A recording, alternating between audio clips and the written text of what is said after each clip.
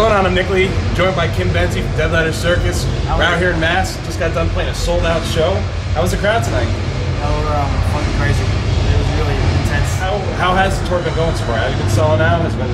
Yeah, like most of them have been pretty close. Some of the first rooms we did were really massive, so like there was always sort of the same amount of people here. But it's good. Hasn't been easy for us because we're like the only one out of a really heavy bill.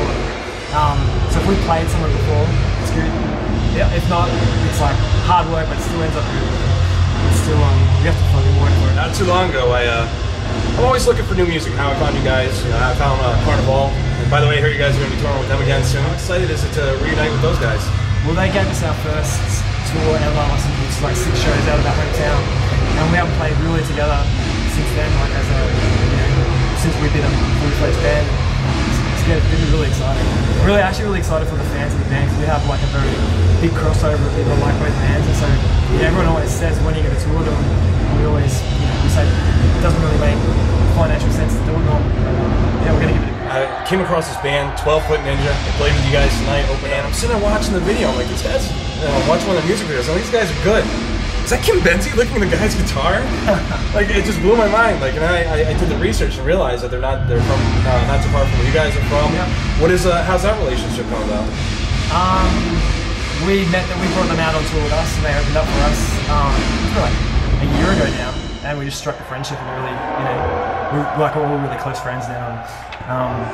Yeah, it just works. And then when we were both thinking about doing this tour, finding out that the other one was going to be on it was a bit of a clincher, because then you can help each other out. We share drum kits and all that kind of stuff.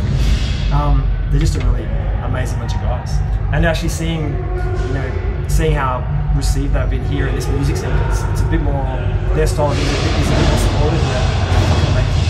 Every night it's when they hit their big fucking huge bits, everyone's just rocking out, everyone knows the words. Last time we also talked, you were mentioning to me that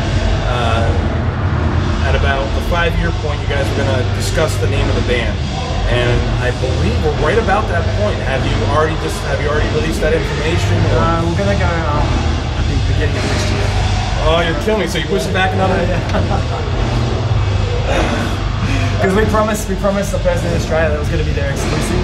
One of the radio stations there in Triple J. So, what will you call me as soon as that's over? You're next. You can be next. Is there anything else you want to pass along to the fans? Man, check out the Aussie music scene. There's like, obviously us, Karnivool, there's a band called Breaking Orbit. You guys already know about 12-Foot Ninja. Slick Parade, The Nerve. It's just, the scene there is really, I think to float to the top, to get to the level where you're touring, you have to get to, there's like this certain level of songwriting you have to get to make it actually work. It's an ocean you can dive into. Check out the Aussie scene. It's fucking ripping. If you haven't heard of Dead Letter Circus, check these guys out. They're insane, they're sick, they're awesome. Check out Karnivool, check out 12-Foot Ninja, check out Butterfly Effect, check out... Butterfly Effect are back, they got a new single. So. Yeah, I just checked out their Facebook page the other day. They got a lot going on. I'm excited what these guys are doing. I'm Nick Lee, it's Kim Benzie. Peace.